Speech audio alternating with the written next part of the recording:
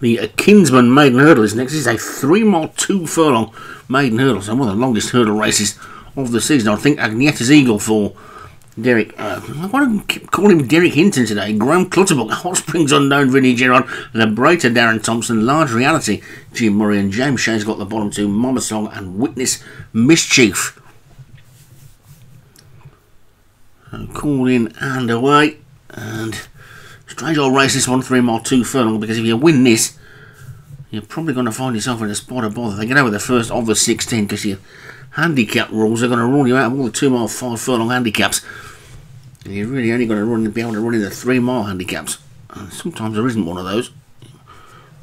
I don't think you're even going to quite squeeze into a 2 mile 6. Oh, you might. I can't remember what the rules are.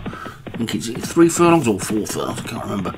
But anyways, that's something on one of my little beefs at the moment is those handicap rules. I can get over the second. I can see why they brought them in all those years ago, because people were apparently racing mileage in 2 mile races to get lower handicaps and then winning the big races because it was all about money in those days.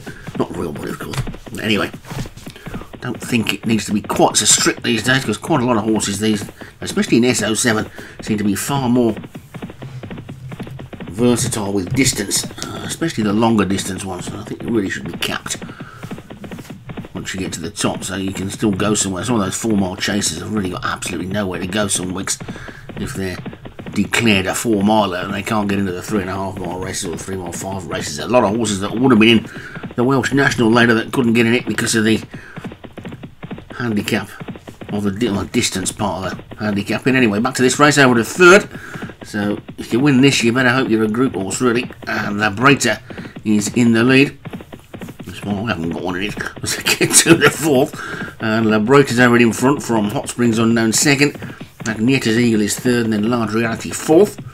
There's Witness Mischief and Mama Song at the back, but they're the two James Shea horses, and I don't think his jumpers have quite got the blistering turn of foot these flat team have got, but they're probably still got a bit of it, and I shouldn't be too concerned about them being at the back if you're on them.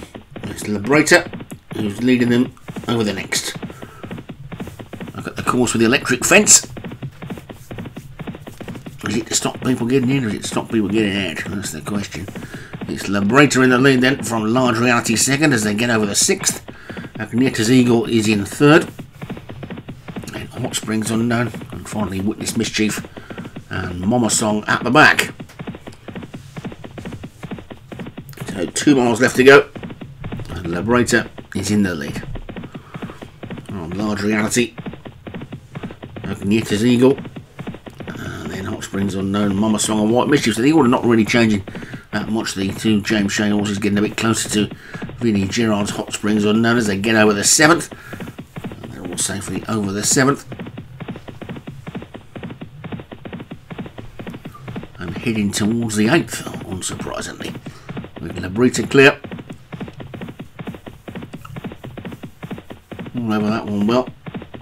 Lead is probably about 5 lengths now to Agnetta's Eagle in second. The ABBA fan, of course, Graham Clutterbuck. Well, presumably why that one's called Agnetta's Eagle. Where the eagle bit came from, probably came from one of the parents of the horse, I suppose. Large Reality is third as they get over the 9th. Mama Song is making a bit of ground on the outside for James Shea. They come up past the big screen, which is a little bit blown a little bit off of course, hasn't it? It's in slightly the wrong direction, I would have thought. And they head out for a complete circuit of the track. Perhaps it's been a bit windy here today. It's Liberator in the lead. I've forgotten where we are, to be honest. Hereford or Worcester, one of those two. It's a place with the electric fence that we had earlier this season anyway. It's Liberator in front. Large Reality in second. Witness Mischief is in third, and Agnetta's Eagle has just dropped back a little bit with Hot Springs Unknown and Mama Song. Those three are virtually in a line as they take flight 10.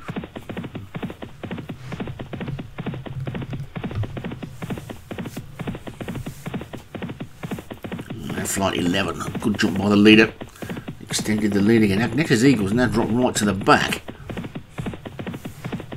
Witness Mischief and Large Reality chase the leader. Liberator, who's done it all her own way so far in front. Large Reality second. Witness Mischief is third. Then a gap of about 3 or 4 lengths to Mama Song and Hot Springs Unknown. And another 2 back to Agnetta's Eagle as they get up past the electric fence again. With Liberator over the 12th in the lead. Didn't jump that quite as quickly as the 2 behind. They do seem to be poised to throw down a challenge any minute now, especially Witness Mischief, and although Mama Song is now running on nicely in 4th. And Hot Springs Unknown and Agnetta's Eagle also starting to get a bit closer, so they're beginning to sort of bunch a little more now, and the race will be on in earnest shortly.